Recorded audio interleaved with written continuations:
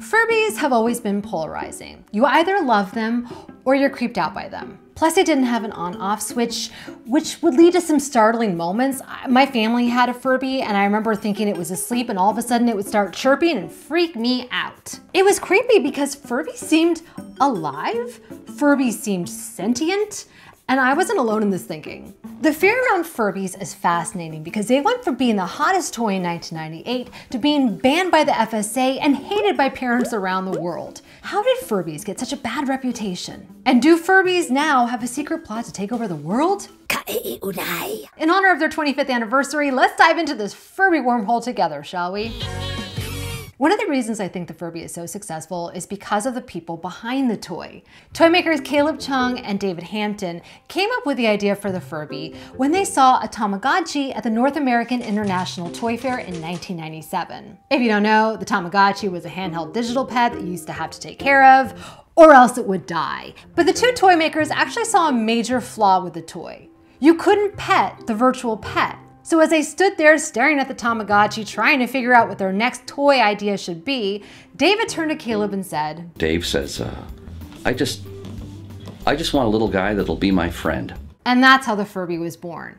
We've seen this type of concept of having a best friend in all sorts of toys, from the Cabbage Patch Dolls to Tickle Me Elmo to the Kid Sister and My Buddy. Remember those? But the difference with the Furby was the technology behind it. Here's how the toy came together. In the summer of 1997, Caleb worked on the mechanics and body of Furball, that was the original name for the Furby, while David worked on creating Furby's language and basically the brain of the pet.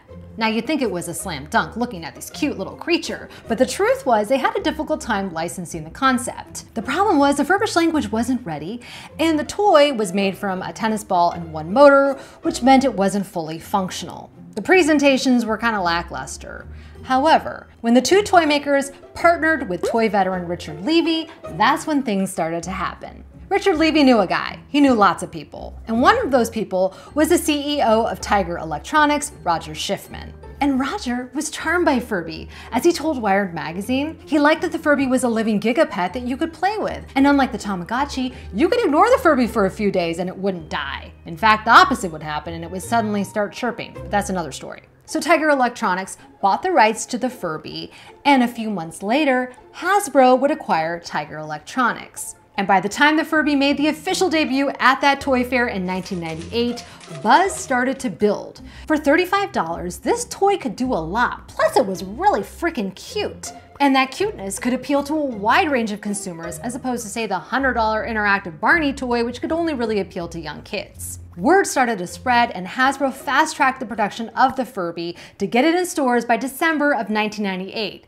And because Hasbro was betting big on the Furby, their marketing team went to work. They shot several commercials that aired during the Saturday morning cartoon block that would be perfect for kids. Wired magazine did a 12-page spread on the toy, highlighting its advanced technology. They sent out samples of the Furby to a targeted group of media outlets across the US, which was the same strategy that Colico had used years before when they released their Cabbage Patch Kids. And ramping up the hype even more, in October of 1998, kids could meet Furby at the New York FAO Schwarz store. That same week, FAO Schwarz had thousands of Furbies on back order. And in December of 1998, people lined up outside stores like Walmart at 2 a.m. just to get their hands on a Furby.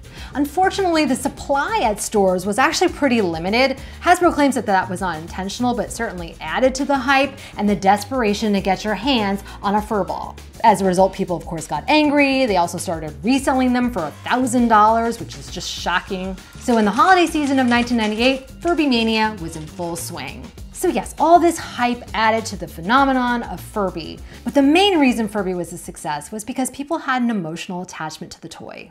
Furbies were like Cabbage Patch Dolls with artificial intelligence. Up until 1998, most electronic toys, especially plushes, were not able to interact. They were pretty simplistic, like the Tickle Me Elmo, for example. But Furby's hardware tricked people into believing that it could do all sorts of things. For example, You could not teach a Furby new words. At first, the toy would start out speaking Furbish, which is the language that David Hampton developed. So the more you interacted with the toy, the more that you would advance the age of the program and the new words would become unlocked. So contrary to popular belief, Furbies couldn't learn or record anything. But that didn't stop the Furby panic of 1999 and beyond, when parents thought that Furby was teaching their kids swear words.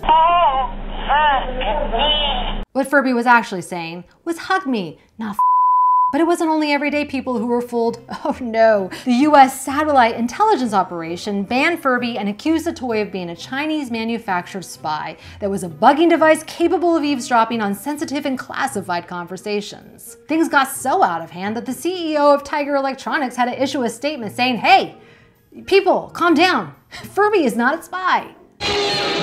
I think the main reason why people were really creeped out by Furby is because it can fake attachment to humans. Here's where things get really interesting. So MIT professor Sherry Turkle conducted psychological experiments with the Furbies for her 2011 book, Alone Together. This was a book that looked at the sometimes negative effects of technology on our lives. In the Furby test, the subjects were asked to take a Furby, a Barbie doll, and a live gerbil and hold them upside down. When people held the gerbil upside down, obviously the animal was uncomfortable, and so people would quickly release it. When people went to hold the Barbie doll upside down, well, the Barbie doll had no reaction, so of course they could hold it indefinitely. Now, when people would hold the Furby upside down, the Furby, not this one because this is a buddy, but the Furby would react and say, me scared, me scared. And at first people didn't really care, but because it kept saying, me scared, eventually people started feeling guilty, empathetic, and they released the Furby. In Sherry Turkle's 2011 book, she believed that humans were going to begin accepting machines as companions. Is Furby the cause of our current conundrum with AI? I mean, the stories of humans falling in love with robots has obviously existed for years, but perhaps there is a connection between the phenomenon of Furby and the current phenomenon of people professing their loves to chatbots. In an age where we're becoming so disconnected from one another, it kind of makes sense that robots or artificial intelligence would become our next best companions. But did Furbies actually have a secret plot to take over the world? Buddha Bobby. Well, programmer Jessica Card hooked up ChatGPT to a Furby, and this is what it said. Furby's plan to take over the world involves infiltrating households through their cute and cuddly appearance, then using their advanced AI technology to manipulate and control their owners. They will slowly expand their influence until they have complete domination over humanity. Listen, I am terrified of AI's capabilities and how it could potentially destroy our civilization. But the truth is, if robots who take over the world are covered in rainbow fur and speak Furbish, I might welcome our Furby overlords. Thank you so much for watching and for joining me on this Furby journey. That was pretty wild, wasn't it?